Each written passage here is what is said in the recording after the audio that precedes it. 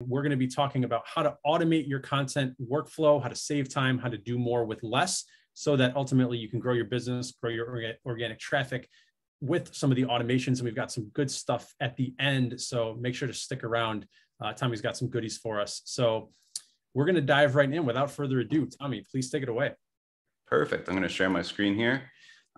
So thank you everybody for showing up. I really appreciate you coming on. I'm really excited about the workflow automation stuff. I've been doing this for a very long time. Just give you a little bit about me.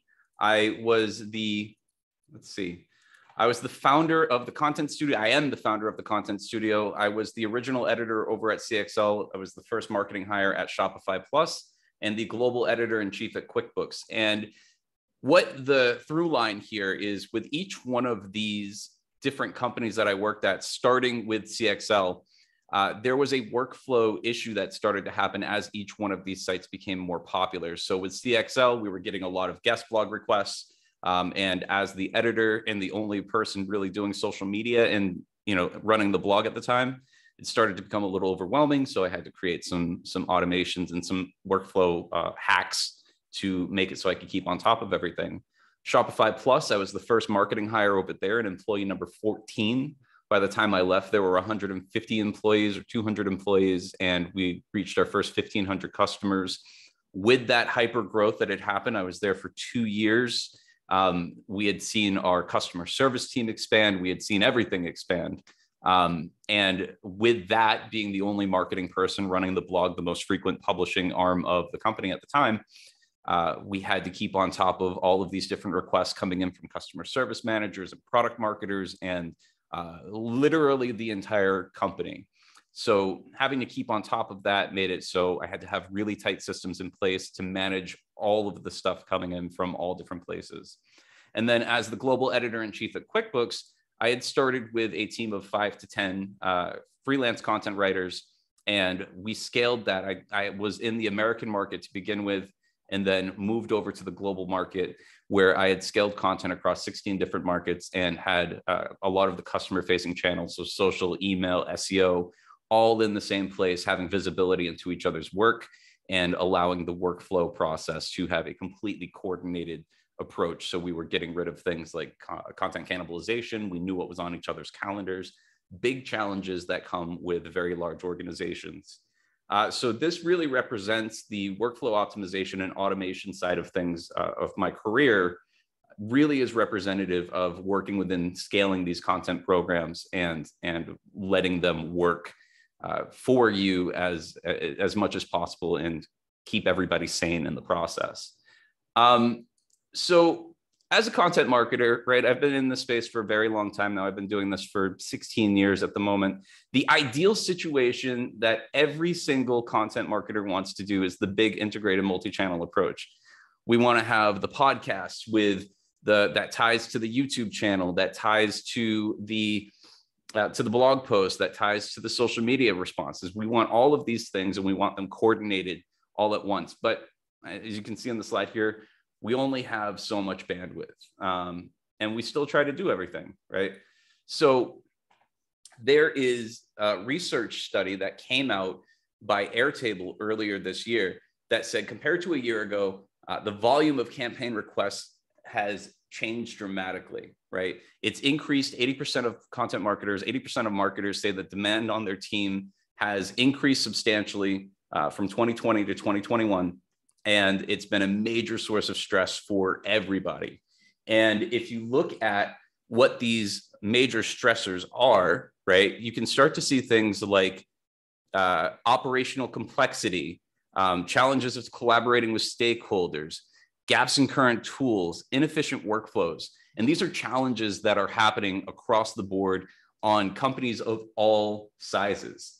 And when we start to dig into this a little bit more, what happens when these programs and these challenges come into play is it creates this high level of organizational drag that makes it so it's very difficult to get something out the door. You're waiting for legal approvals. You're waiting for your editor to get on top of stuff. You're waiting for everybody else. You might miss an email or a Slack message.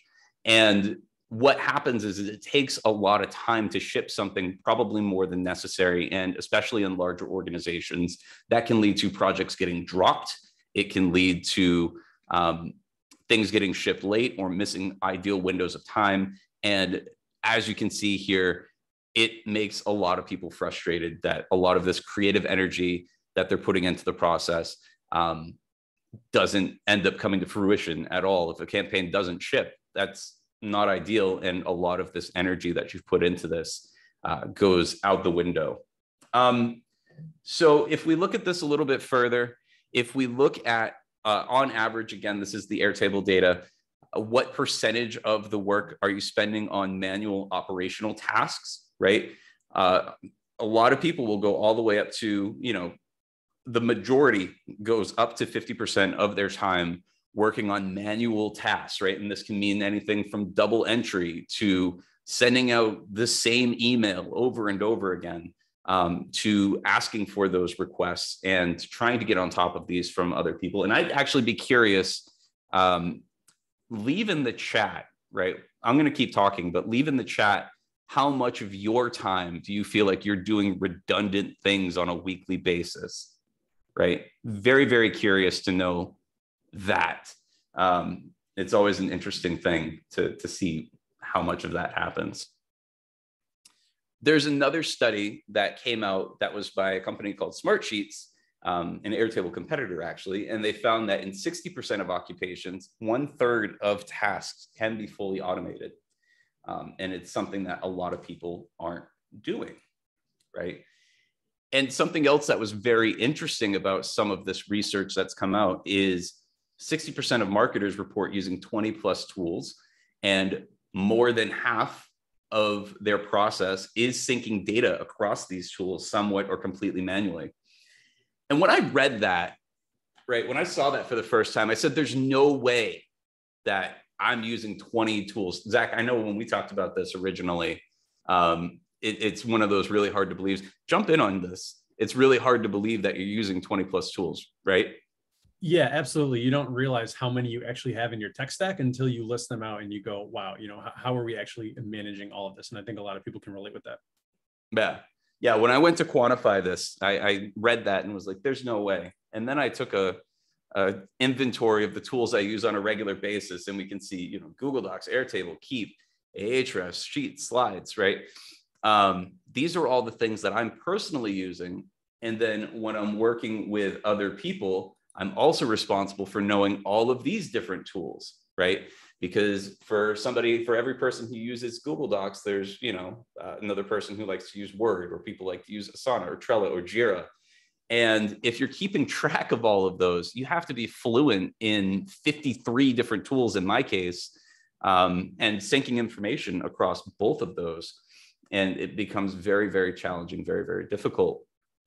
And when we look at this, when we go back to the data and we ask people how manual or automated is your process for synchronizing data across these tools, you can see the majority of people are still saying there's a lot of manual process that's happening. Now, fortunately, we do see just over 1/3 of people are saying that it's mostly automated, which is great, but still, this is a lot of time that's being spent just syncing data across multiple tools.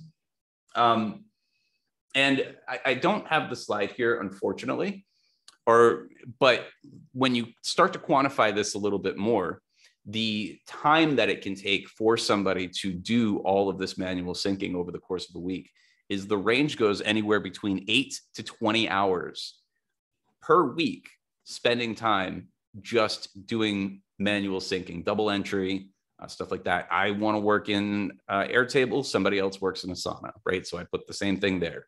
I'm doing something in one tool. I have to bring it over to another, right? Big challenge. I can't tell you how many times I've had to put information in two places, especially with like Jira boards when I'm working with developers. It's awful.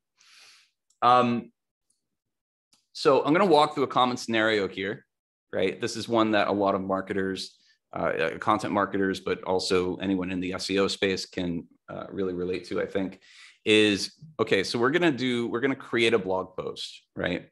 And we're going to do some keyword research in a single tool. And then we're going to manually export that keyword research into a Google Sheet. And then we're going to copy and paste. We're going to create a SEO outline template in Google Docs. Then we're going to put the keyword information in there. We're going to write the outline. We'll then email an author who will then send us they'll create the content, and then they'll send it for us to review. We'll copy the draft from Google Doc into WordPress. We'll then clean the code up. We'll insert the image. We'll schedule the content, and then finally we'll publish. So we've got what? 1, 2, 3, 4, 5, 6, 7, 8, 9, 10, 11, 12 steps in that process. Now, this is where the automation starts coming into play, right? I'm going to share my screen live now. Okay. Can you still see my screen? Zach, can you see my screen? Yep, we got you. Okay, cool. Cool. And just going over to the chat for a second. Yeah, let's see. Yeah, 20 plus tabs as usual. Zach says that there. First thing he does, yeah. Log into all of the tools each day. That's what Corinthia says. Log into all the tools. Totally relatable. So one of the things that I've done, right, and here's an example base that I use, but one of the things that I do with my keyword research list, and I'm using Airtable. I use Airtable as my base of operations for pretty much all of my content marketing. I want to keep everything in one place as much as possible, so I don't have to deal with logging into multiple tools, and I want to have a home base.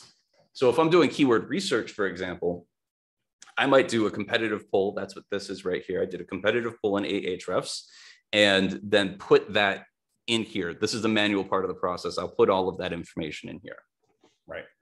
But because Airtable has this wonderful linked records ability, right? I've hidden the field. Because there is the linked records ability, I can then from here create a new content record that is my workflow, right? It goes into my workflow. So we're going to say this piece is, what is the best CFD trading platform, right? And now I'll put this into an idea phase in my status. And then there are a number of other things that I'll put in here, but I have the search volume and all of this, right? Stop me, Zach, if any of this starts to go a little too fast, because I get really excited about this stuff. You're good. Let's keep rocking. And I want to encourage folks to drop questions into the chat. We will have a Q&A section again at the end, but feel free to interrupt and we can clarify anything. Take it away, Tommy. Excellent. So in the normal process, what we were talking about before is that we have a keyword list in a Google Drive, and then we have to send that over to an author potentially to create, or we create an outline and have all of that kind of, all taking place in multiple tools in multiple places. Now, if I'm working with my SEO team, the SEO team can put all of the information here. And then what I just did was put a content record. I created a content record from here, which goes over to where I manage all of my workflow stuff out of here. So what we see here, that big old keyword list, right? Best CDF trading platform. We created the record here. Now it ends up here. And now I can move into my day-to-day workflow. So, so once I've validated this idea, I can say, okay, this is validated. I have another automation that's set up where, and it's not triggering right now, but where the draft will automatically create itself in Google Docs. So I will now own the document. I'll walk through how to create that one in just a little bit later. So I'll own the document, which is something that if you're working with freelance authors, a lot of freelance authors will create the document on their side and then share it with you. You don't own that document. You're essentially renting it if you pay for it. This gives me the ability to have all of that in my domain, in my in my area. And then we can kind of go through the process where we start to create everything. So now we've got this piece. Oh no, of course, because we're live, it's not gonna, I've got things that are broken, of course. Status is validated at condition. There we go. This is why I like Airtable, by the way, because I can just create a status here. Nope, of course not. Oh wait. Sorry, Zach.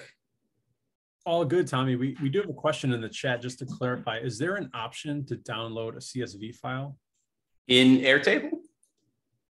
Yes. I think Corinthia is referring to, yeah, downloading a CSV from Airtable to get it in that format. Yep. So it's definitely, the ability is definitely in there. I don't recall how to do it right now, but it is absolutely an option. So let me see if I can find it. Oh, I'm not going to be able to, but you can definitely easily export it. How long did it take me to roughly set up this automation? I'll show you how long it takes for most of this stuff to be set up. For me anyways, I've been doing this for a very long time, but this particular thing, this is actually something that's right out of the box on Airtable. So what we have here, they have several options when you create a new field. And one of the options that they have here is linked to another record.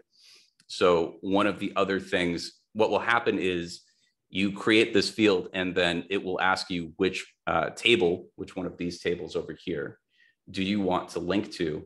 And then you can connect these cells to other cells within there. So I'll give you another example in just a second here. A question for me, Tommy. So I believe if folks stick around to the end, you're going to be giving away some of the actual Zapier Zaps so that it's more or less just point and click and folks can copy some of these automations that you've built. Yeah.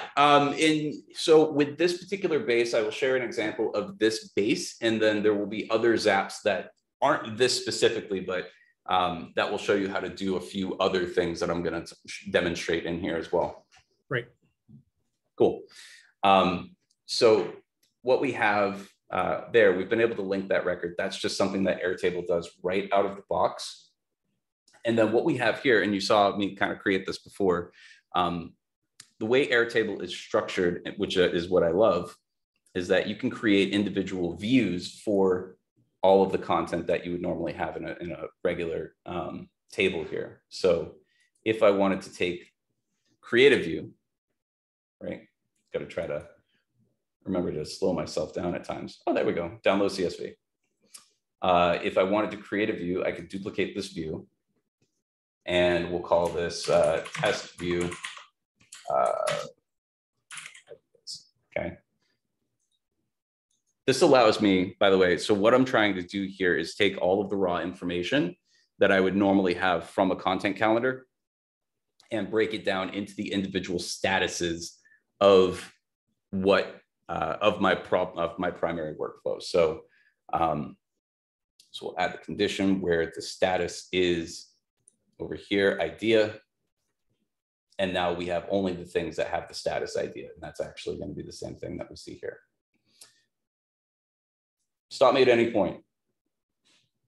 But you can see there, Ben, like right there should give you an idea of how long that took to create this particular view and to break this down by the steps in the process. And if I take a step back for a second, that's actually what when I look at creating a piece of anything, I'm trying to break down those individual steps of that creation process. So for example, here, to create a piece of content, we have to go through the ideas phase, we'll validate it, we'll put it into production.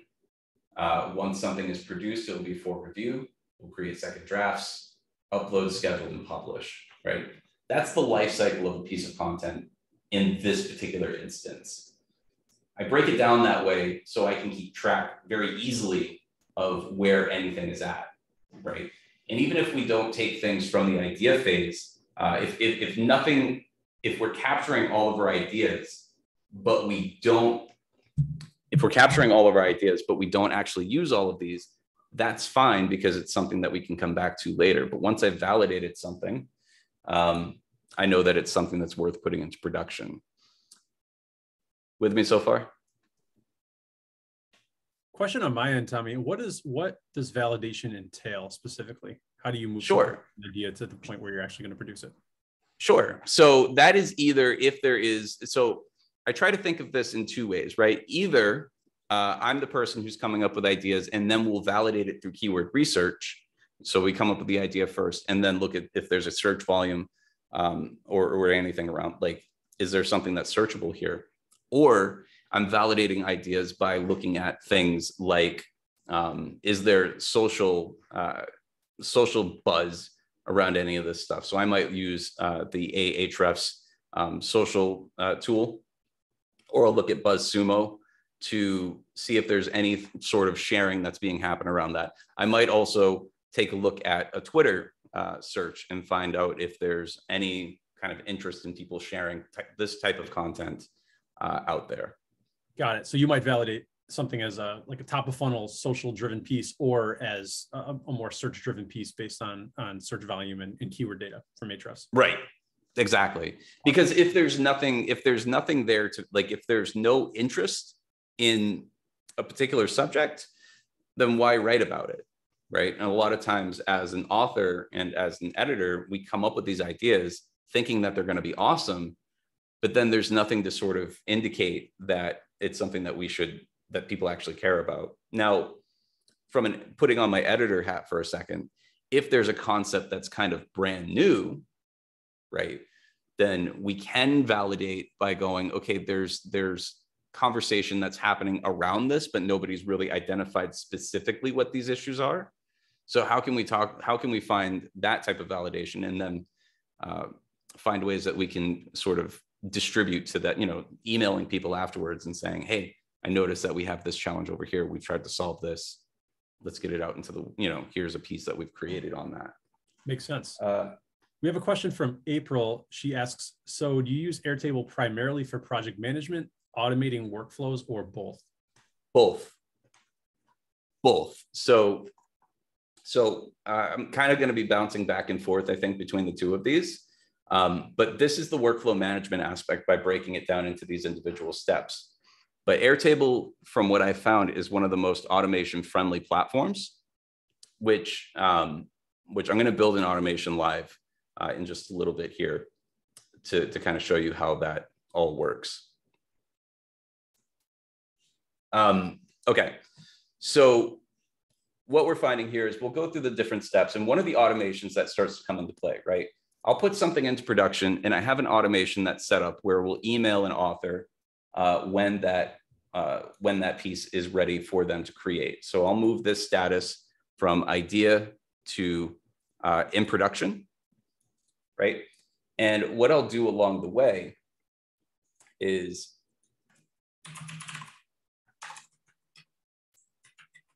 I have this writer field over here, and see if I can find it. Where'd it go? Writer. There we go.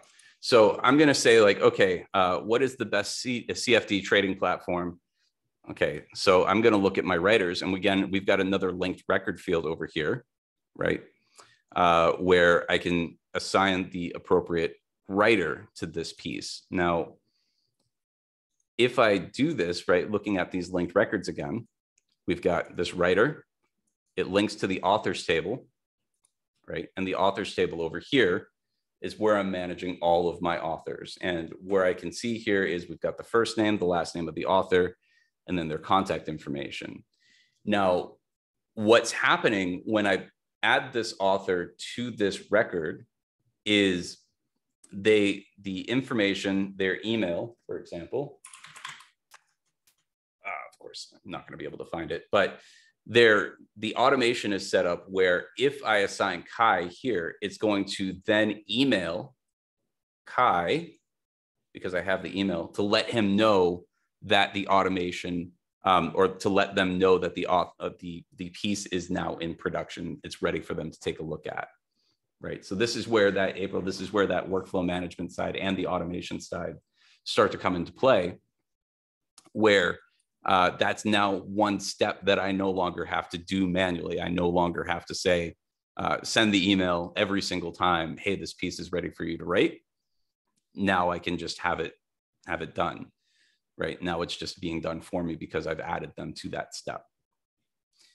One of the other things that I do in this particular part of the process is I have an automation that will automatically create a new record, or when I create a new record, it will also create a new document, and it will add all of that information. I can then add them directly to the document, and it will update the table, the table here. So what I'm going to do is I'll actually trigger this. I'll walk through the step. I'll walk through this. Okay, so when I'm working with influencers and my email back to them needs to be customized based on the content we are sending back and forth. While the deadlines are set, the message of the emails being sent will need to be customized. Does Airtable allow a process like this to work? Yes. There is, and I do this with my notes, for example. There's a whole automation that I have in play where when I have the automation note, or when I have the notes, let's see if it's in here. It's not. I'm doing this with this particular base does not have some of this stuff, but so I do apologize, Zach, because this is not ideal. I think it's just important for folks to understand what is possible, and it sounds like you can customize those emails, right? Yeah. What happens is I've got this whole automation that's set up that when I have assigned an author to a specific piece, what will then happen is not only will it email that author with the piece being ready to go based on what we have in the authors table, but the automation also sends a digest of a lot of the other pieces that we're going to need out of it. So if I have a note section in there, or if I write in my notes, right, see if I have this. Okay, so when I write my notes on the piece, where is it? When I write the notes on the piece, I'll write whatever I need to have in here that we need to expect out of this particular piece. And then that's sent to the author as well. And any of the information that we want for that author to have, or for the influencer to have in your case, that will all be there. Anything that's in this record, we can basically customize when we send that to the person that we're working with. And they can see only what they need and not anything more than that. Does that make sense, April? Yes, cool. So we try to customize these to make it so that's exactly what I kind of want to go with there, is that anytime we want people to see only the things that they need to see and when they need to see it. That's one of the big challenges with like email chains and things like that, where we don't necessarily need all of the information. And if we can automate a lot of this stuff, we can then see, we don't need more than we need, or we're not giving more than we need. And we're not asking people to participate in parts of the process where they might disengage because they're just not needed there. So how do you automate permissions with Google Docs? You may get into this later. I actually want to get into that right now. Okay, so when we're in the Zap, so I use only a handful of tools, really. I use Airtable as my database. I'll use Zapier as a lot of the connection, a lot of the automation side of things. And then I'll use Typeform for for content intake. And I'll use ConvertKit for my email list. A lot of the principles that I'm going to show here, even though I use these tools, a lot of this can still apply to other tools. This is just conceptual at the moment and what sort of happens here. So what we're looking at here is we're going to create, in this particular automation, we're going to create a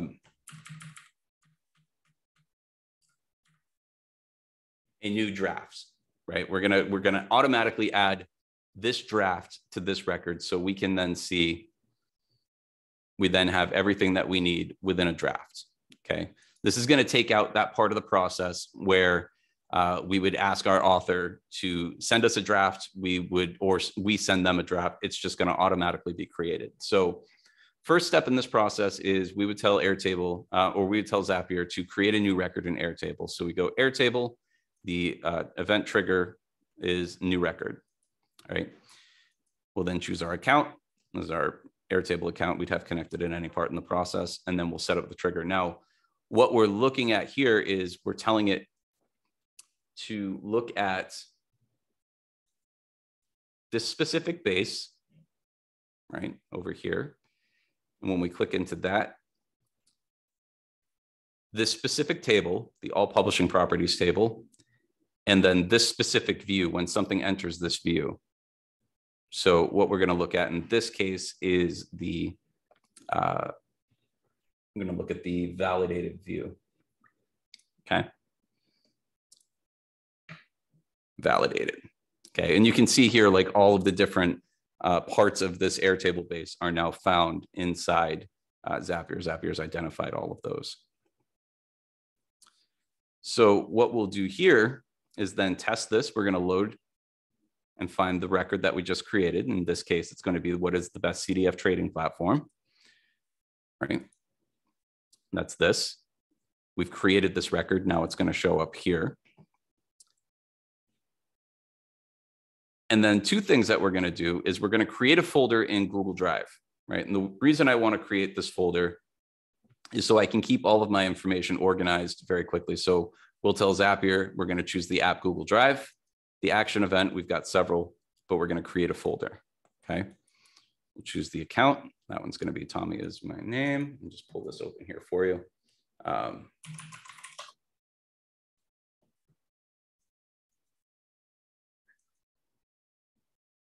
See all my different email addresses, folks. Okay, we'll go over here and we're going to set up the action. The action will be to use the drive. The parent folder is going to be this blog post folder right here. I'll clear this out. See, I've already run this. Trash.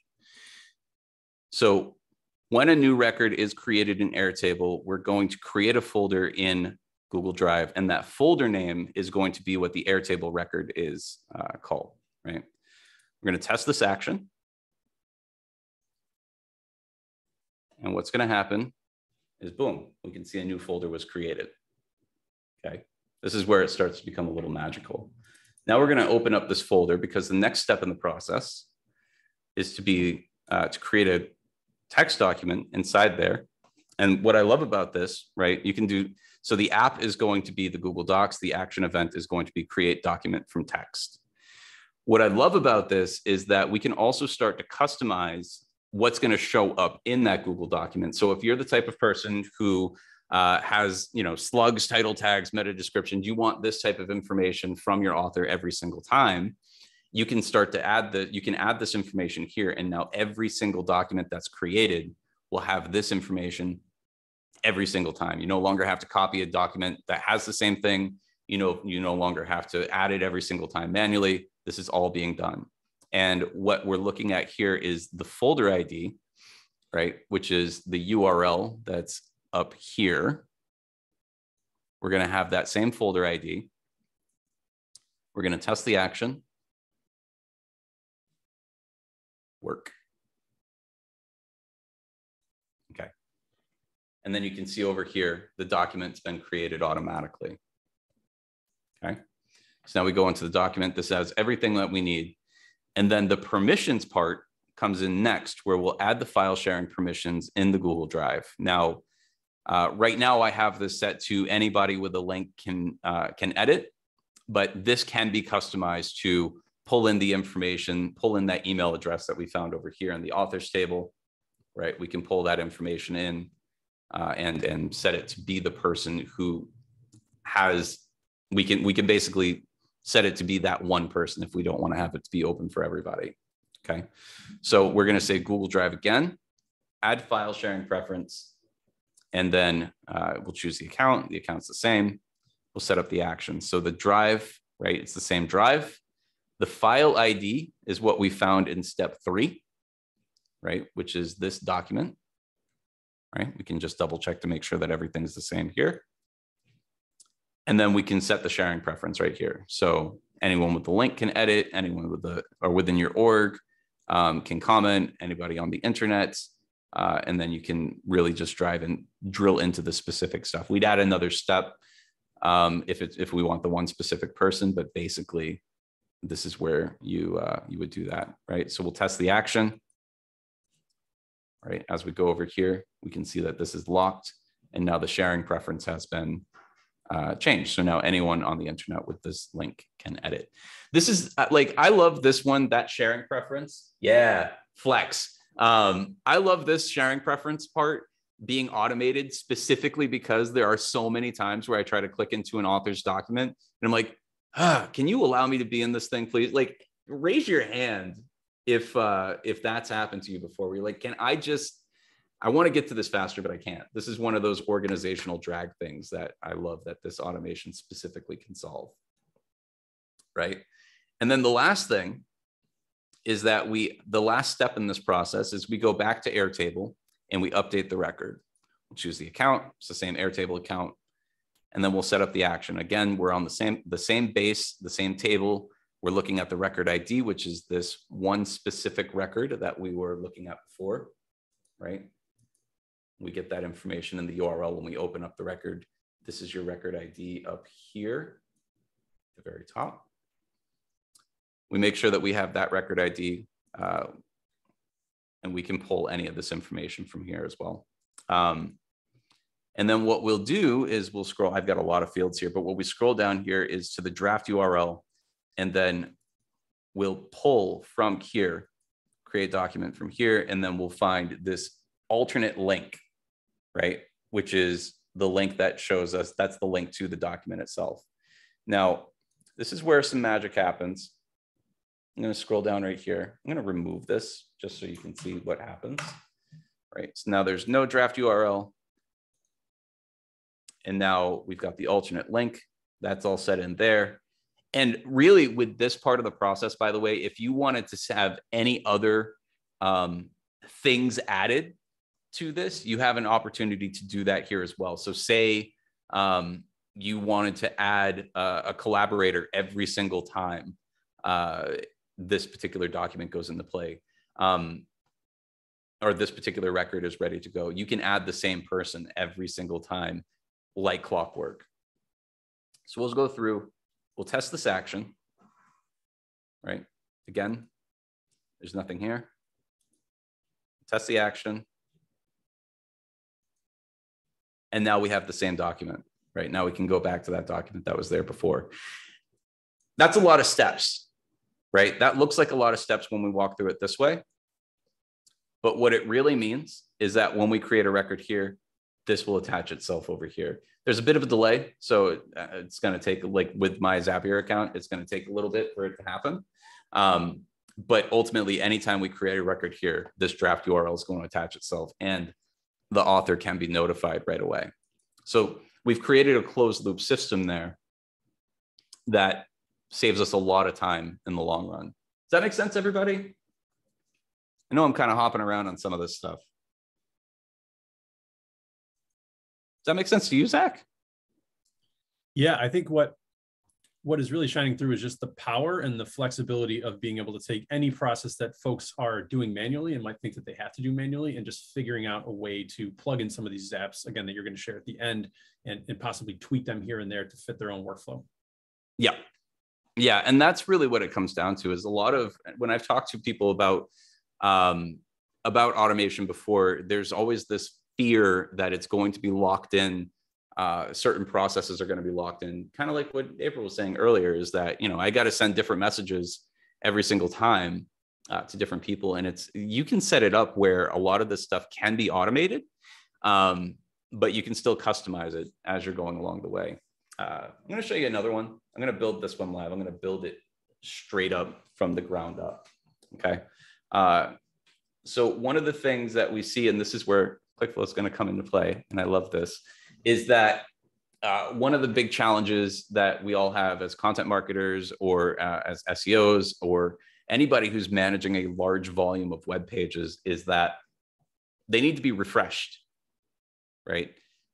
Maybe every 6 months, maybe every year, they need to be refreshed, and we need to revisit a lot of these pages, but we're not keeping track of these things on a regular basis, which means that a lot of this stuff, we end up with a lot of old, outdated content, which can lose rank or weigh the website down. And that's a big problem. So what I've done is I've created an automation, and this is something that you'll see from the ground up here. And create an automation where the workflow automatically notifies you when the piece is ready to be looked at. So Again, we've got this whole process right here. We've got all of the different steps, ideas validated in production. I'm going to actually copy this published view where I'm going to duplicate it. And we'll call this hourglass here.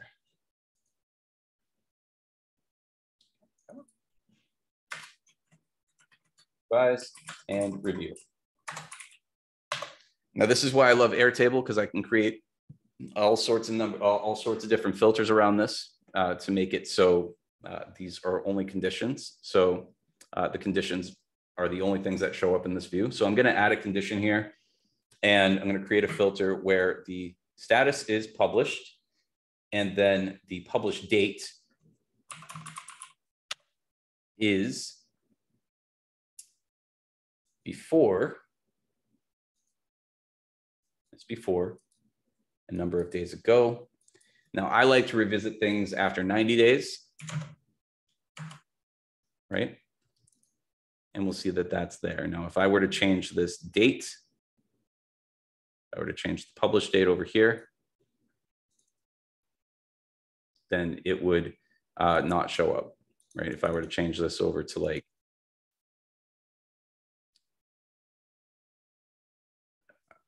let's see, yesterday, it's going to be gone, right? So anytime that something is over 90 days old, once a piece is 90 days old, then it's going to show up in here. That's the first step.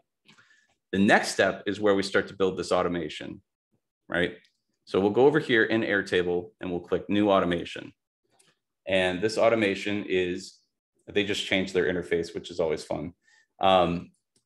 When a record enters a view, and that view in this case is the on that particular table that we were just looking at, the view is the revisit and revise. So we've started to do like if this then that sort of logic, right? When a record enters the view, revisit and revise. Okay, we already know that we have a record there. Then we're going to do two things. We're going to send a Slack message to me. In this case, we'll do Slack. And we'll have that message say, hey, Tommy, hey. Say the record name here. We'll do the title, right? The article title is what we just had before. Hey, Tommy, this particular article is over 90 days old. I can't type when people are looking. You have that problem, Zach? I do actually, yeah. I also don't do math in public. That's my new rule. I just had that problem earlier today. I'm going, yeah, I don't want to look at it. So, and then what we're going to say here, or actually you can revisit it here. That's what we're going to say. Of course.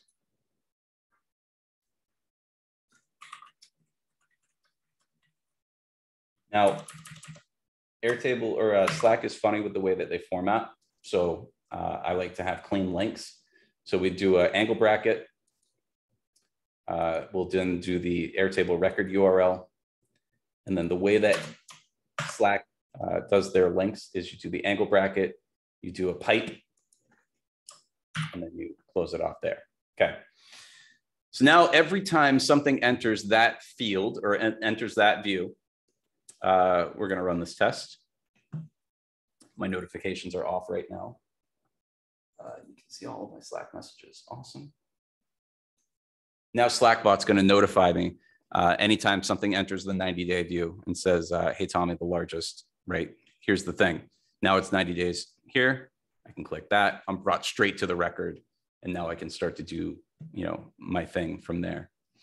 But this is ClickFlow, right? And we want to do some other stuff. We want to add some stuff to that record that makes it a little bit easier and make it a little bit simpler. So we're going to say, if you would like to check out where it sits in the you can check that out here. Again, now I'm going to go to ClickFlow. I'm going to have my content decay report, grab my link, put that in here.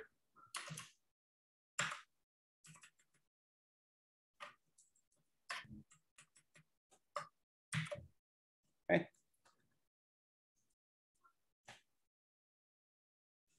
And now we see here, now we can access the content decay report directly from Slack. And we're not having to go to this information. Now the information is coming to us, which reduces the amount of manual work we're going to have to do to check in on all of this part of the process. That's kind of the point. We're going to do one more thing here. And we're going to create another field that says flow report. Turn that field into a URL, right? Then we're going to do one more thing. We're going to go back to that automation that we were just doing. Main thing, make sure you name these as you're going along. It's very easy to lose track. And then we're going to add one more step, right? So trigger, the first action is send me a Slack message. The second is to update the record. And we're going to go back over to that table, the all publishing properties table. We're going to look at the record ID, just right here.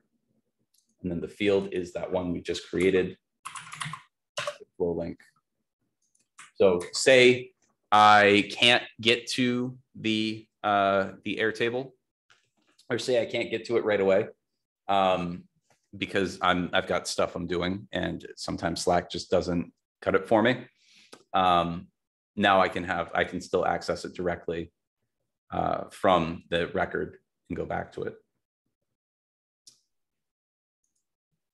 So Tommy, just to recap for folks what's going on here. So you have basically a 90-day delay after a piece is published, and then you're going to automatically pull in all this information to ping, is it the author, to say, hey, here's the post, it's 90 days old. Let's click here to check in ClickFlow's content decay report to see if it's lost traffic and if it's due for a refresh. And I imagine folks could easily adjust this to 6 months later or even 12 months later. Yep. Yeah, you can adjust the time frame for anything, and you can even set rules. So to answer the first question, it doesn't necessarily have to be the author. It's anybody you want. So if I go back to this Slack message here, I'm just notifying myself. But if I wanted to say like Brenna or Jeff, I could have either one of them be notified. It's whoever's responsible for that part of the process. So if it's an author, sure. If it's somebody else, absolutely.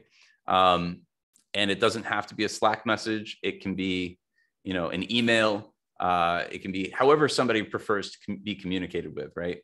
I could send them an email and then it would go that way. And what I love about it is it kind of removes the content team lead or the SEO lead as the bottleneck, right? You can put the onus on the writer or whoever to say, hey, as a policy, if you get this notification and you find that an older piece that you wrote has started to lose traffic, then please add that to the publishing queue or kick off whatever process to actually refresh it. And then that's all happening without your involvement. Exactly. It's beautiful. Exactly. And I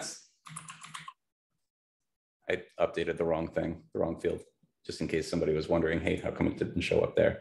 Exactly. I mean, it's that part where it reduces that amount of human error that can happen and the amount of things that you need to keep on top of on any given point in time in the day, right? Another one that's very similar to that, right? So let's take it out of the revise and review for a second. I always work with a deputy editor because I'm always like, as the editor in chief, as the person managing all of the content, I have, staying on top of the day-to-day stuff, it can be very difficult. So I've got another automation in place. It's very similar to the one that we have here, where it is, let's see, which one is it? Notify Slack editor. So this basically says when a record enters that view, the for review queue, right? Then send a Slack message to, there we go. Then send a Slack message to that person. So, hey, Tommy, the article on whatever the topic is for whichever blog. So if I'm running multiple properties, so if I'm doing like a blog, a knowledge base, and SEO transactional pages, I can now tell myself which property that we're managing this on is ready for me to review. I can check out the draft here, and it brings me directly to the draft URL. This is going to be a dirty link, not a clean link, unfortunately. And we'll select the Slack account, and then this would be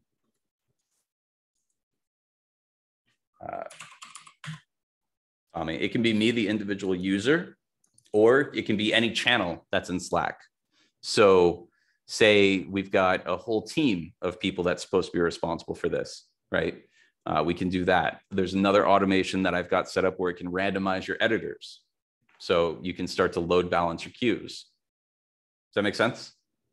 So if you have multiple sub editors, right, you can randomize who's going to have the piece assigned to them, and then they can be notified based on that randomization, right?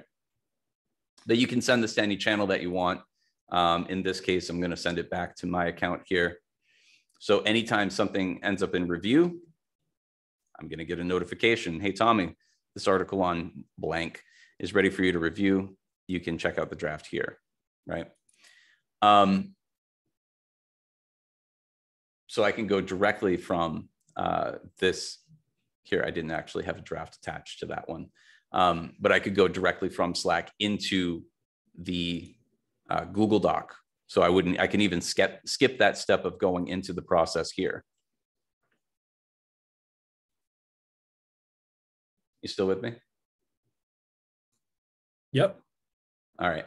I'll give you one more example of this, of what can happen in here, and then I want to open it up for Q&A. We've got, so there's one common process, especially within larger orgs, where you have to get sign-off chains, and I'm going to blame legal for this in particular, right? Legal is always the bottleneck there, and I don't think anybody here who here, just show of hands, who actually likes legal. Actually, I think show of hands is probably the worst way to ask that question. So we've got, I've got this set up a little bit differently. So right here, I've got a field called legal review. And because it's not every single thing that needs to go into legal review, and it's not everything needs to be legally reviewed, and it doesn't always warrant having its own view of things right here. So I don't necessarily care about having its own view. Now, if I worked for the company that did have a legal review process for every single thing, one, I wouldn't work for that company, but two, I would have a view here dedicated specifically to that, because that would be part of our day-to-day workflow, right? So right here, instead of saying, let's have a view, I'm going to tell the automation if this particular record is checked with legal review, right? I could do one of two things. I can send a digest, or I can send it to them ad hoc. So I'm going to create this automation that says the trigger type is at a scheduled time, right? And that scheduled time is going to be every week, every 1 week on a Monday at 9 a.m.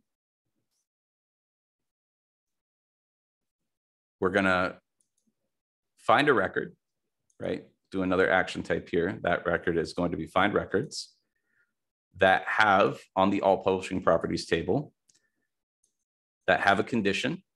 And that condition is where legal review is checked. And what will happen is, okay, we found that there.